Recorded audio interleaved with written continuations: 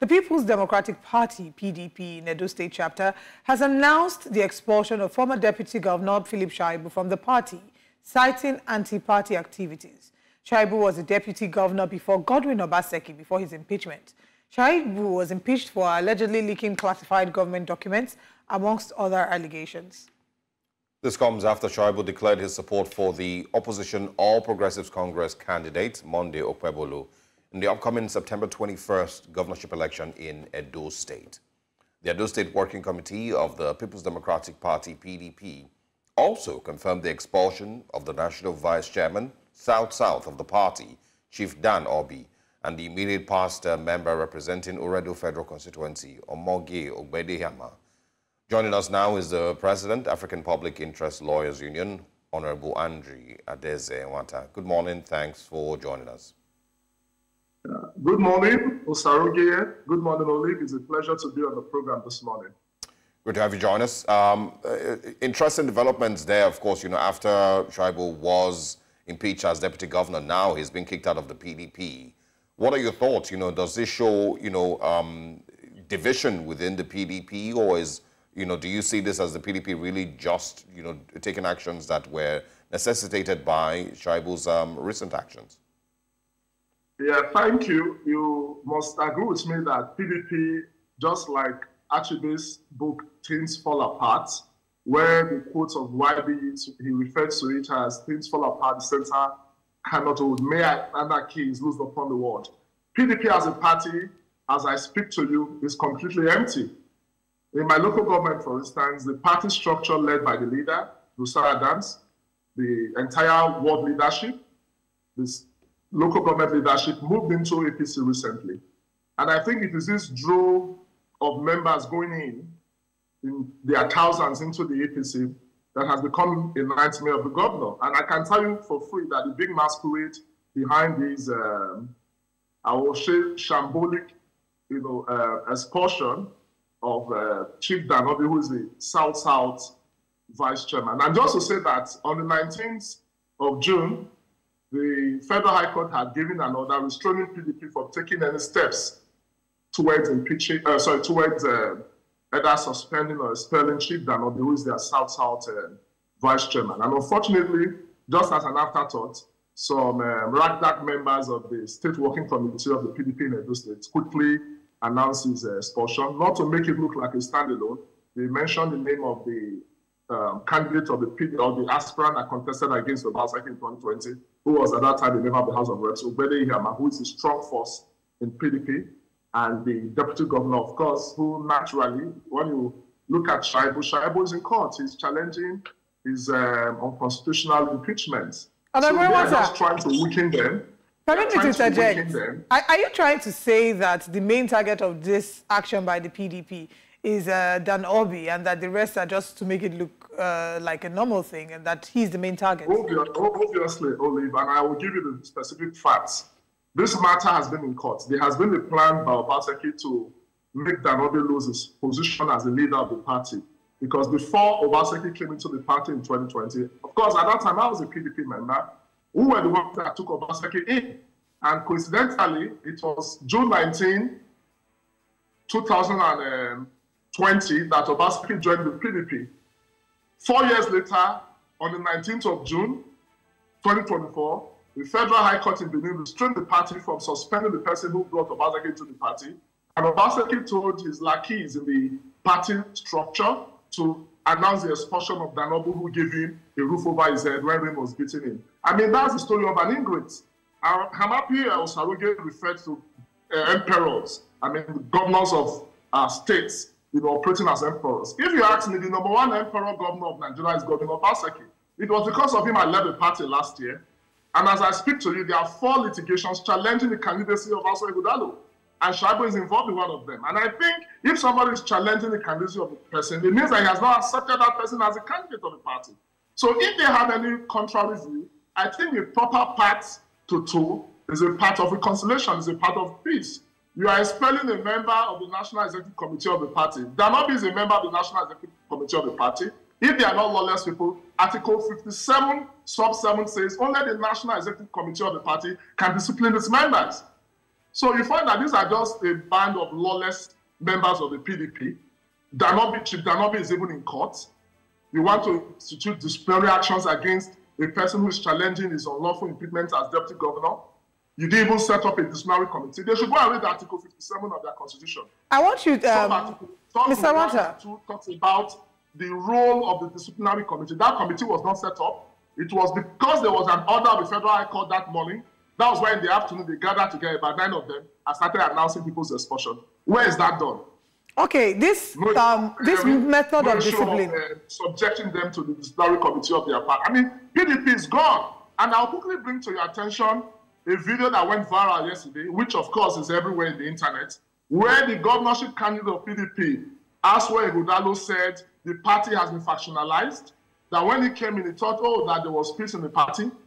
There were 4 factions. Adaeze Emwanta, PDP candidate, identified the legacy faction, the new PDP, the old PDP, and the Obaseki PDP. I mean, I'm using his exact words.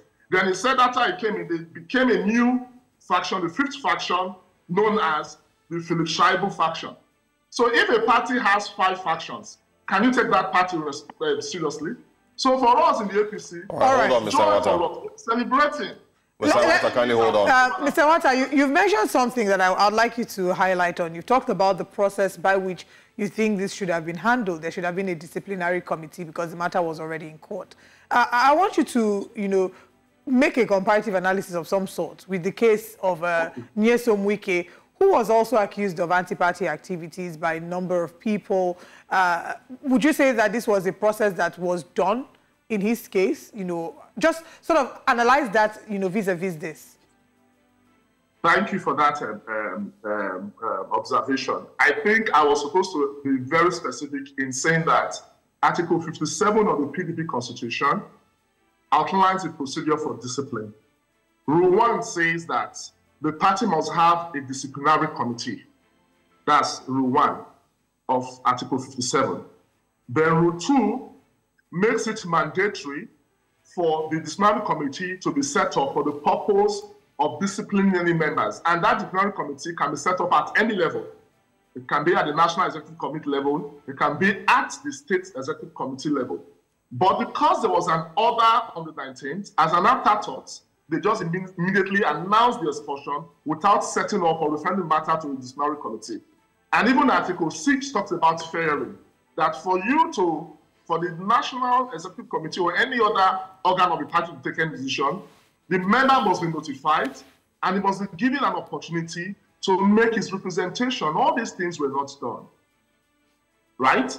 Then if you are to compare this with the Wike scenario, of course, the party permitted Wike to be part of the Tinubu government, beyond the fact that Wike indicated his interest to support the presidential candidate of the APC. And the reasons were very clear, namely that the National Party chairman at the time worked against him. He called Tambo and others who worked against him at the grounds of the primaries as hero. And for him, he told him that he no longer enjoys the confidence of the members of the party. And there was an unwritten agreement that the moment the presidency goes to the north, the chairmanship should come back to the south. I mean, in the spirit of zoning. At that time, there was pressure for the national chairman to step aside. It was his failure to do so that made Nyesom Wike and 4 other governors of the PDP. Even one of them, Sheyi Makinde, is still a 7th governor of the PDP. Yeah, so are you Mr. Emwanta, just to clarify. Presidential candidate of the APC. Yeah, just to clarify, I think the question really is trying to, get your thoughts on whether Philip Shaibu's actions supporting the APC candidates, do you see that as, would you term that as anti-party activity for a PDP member? If you ask me, I think it is what it is, right? You have not what it is. Is it? Would you say that it is an anti-party? If your candidate in the APC, or Matthew Pobolu, suddenly, or maybe his vice, deputy governorship candidate, suddenly starts to support the Labour Party candidate or of some sort, or the PDP candidate, would you term that an anti-party activity? Exactly, that is what it is. I can't say that it is not. It is anti-party, but who now determines whether it is anti-party is the disciplinary committee defined under Article 57. Because people do certain things for certain reasons. And I'm saying that most political parties, there's what we call the conventional aspect of the activities of a political party. And I give you an example in Edo State. Last year, Governor Obaseki, the executive governor of Edo State, supported Labour Party, supported the presidential candidates. He sponsored 24 members, or rather 24 candidates of the Edo State House of Assembly under the Labour Party platform. I was one of those he offered that ticket. Is that not anti-party? But as a governor, be disciplined. And that is why my party, the APC, have said, instead of discipline Danobi for accepting an appointment in the APC government, discipline Obaseki. One of our party leaders, Charles Idausa, who joined Obaseki June 19, 2020 to join the PDP from the APC, had an appointment in the APC government. He was a member of the board of the Railway Corporation. Obaseki did not have any issue with this. So I think the PDP as a party is sinking. I mean, if you suspend the leader of your party, that's the South-South vice chairman, you suspend a person who gave Obaseki his ticket in 2020, because Obedi was already the person that was seen as a presumptive candidate of PDP when Obaseki was thrown out, yanked off from the APC. That Philip Shaibu, who has stood by him, they forced him out of office as deputy governor. Not done yet. They now want him out of the party. I mean, for us in the APC, it is a time for us to celebrate because the emperor in PDP, Obaseki, has destroyed his house. And his own candidate that he's supporting is crying that the party is highly factionalized, that they have 5 factions. Yeah, can you go into an election like that? That was why they lost last year's election woefully. In the House of Reps election that took place on the 25th of February last year, PDP did not win 1 seat. The one they did subsequently, which was the supplementary election, was rigged. The House of Assembly election was rigged. So for us in the APC, it is celebration time. It shows that Obaseki is not a good manager. He left APC because of crisis. He created problem there. He came into PDP. He has created the same crisis. Sadly, in our state, there's no development. Yeah. And that is why the APC, we are offering an alternative to the huge development gap Obaseki has created. My candidate has a 5-point agenda to reset Edo for prosperity. And when you look at the 5-point agenda, the first there is security of lives and property. In Edo State, hold on, before we get into that aspect, Populism is not the other. Honorable Emwanta, I'm going to allow you to speak about your candidate, but before we get there, just one clarity on what you're saying. Are you agreeing that some of these moves may be anti-party activities, including accepting appointment from the opposition party? Your challenge really is just that they didn't go through Article 57 of the PDP Constitution before suspending these members. Is that the challenge that you have? Or are you arguing, that this may not even be anti-party activities?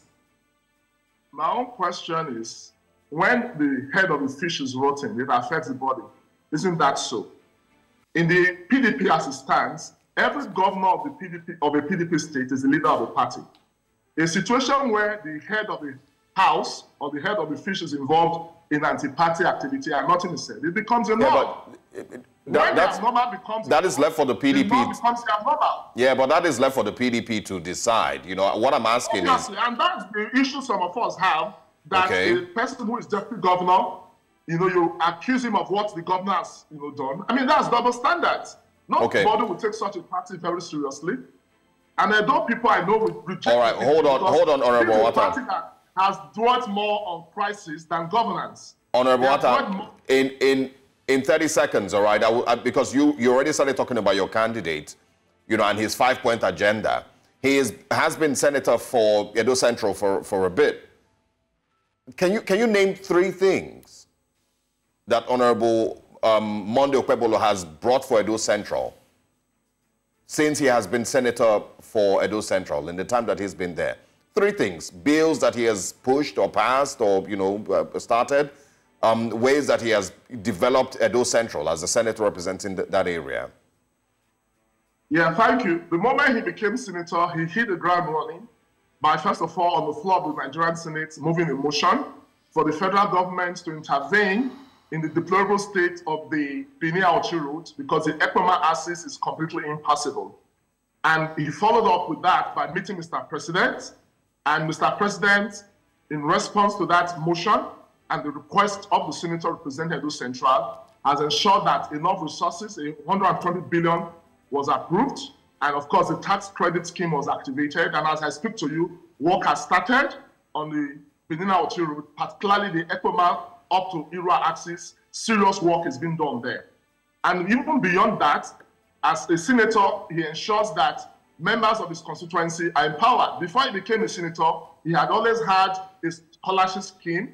He has provided over 20 security vehicles to deal with the security challenge in Edo Central. When you compare that with the intervention of Aso Ighodalo of the PDP, he just gave them a party sum of 100,000 and rejected the request for him to be part of the board of trustees of the security network. All right.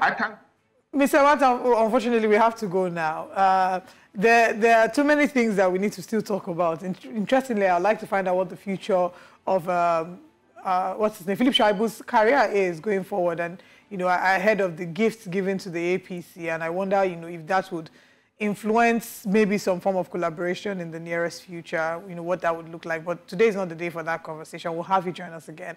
Thank you so much. And of course, we look forward to speaking with you again.